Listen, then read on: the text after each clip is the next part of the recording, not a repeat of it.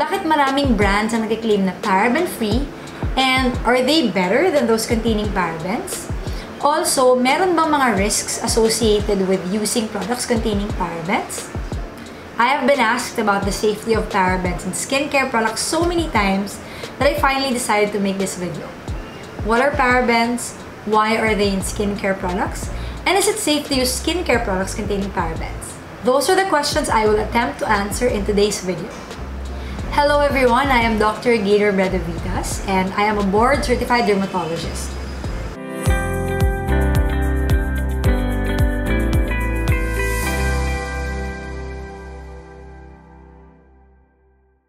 I try to post at least one video a week all about skin and skincare, so if you're into that, please don't hesitate to click the subscribe and the bell button over there to get notified every time I post a new video. Let's start with what exactly are parabens?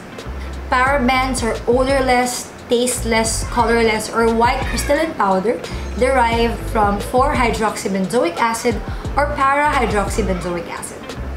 Parabens are the most popular preservatives used in cosmetic, medicines, and food, probably due to its high chemical stability within a wide range of temperature and pH and its resistance to hydrolysis.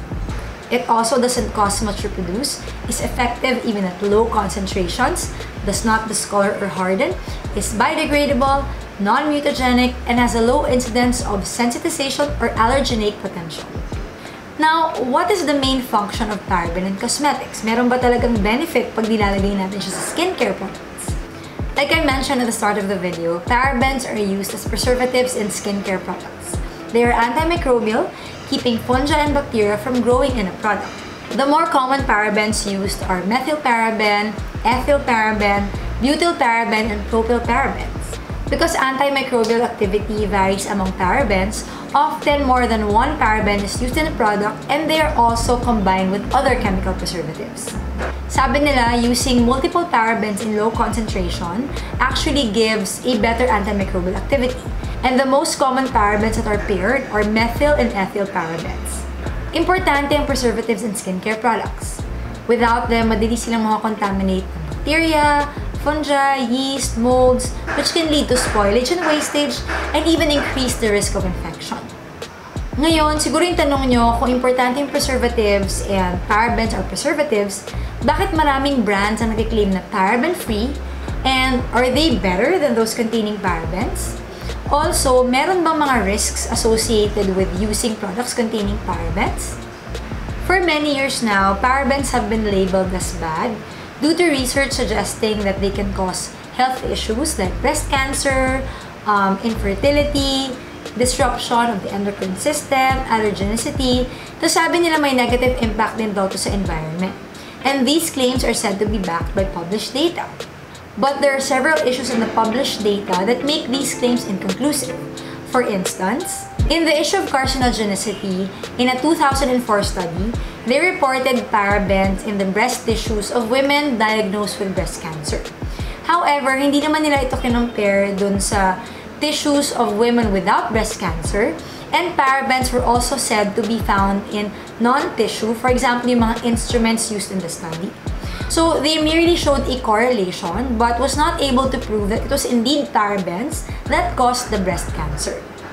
In a 1998 study naman, they found that the most potent of all parabens, the butylparaben, is weakly estrogenic in rats. Even then, it has 10,000 to 100,000 fold less estrogenic activity than endogenous estradiol or what we have in our bodies. In some studies naman, they used very high concentrations of parabens, sometimes up to 100%, and did not take into consideration how parabens were used in cosmetics and skincare products, which is usually less than 1%. And in other studies, parabens were either injected or fed to lab animals, which is of course not how we use it on skincare products, which we apply on our skin. These issues on parabens have been reviewed by the US FDA Consumer Ingredient Review and the European Commission and the Scientific Committee on Consumer Safety, which both stated that parabens are safe to use in food, medications, and skincare products when used at a concentration of up to 0.4% or up to 0.8% when a combination of two or more are used.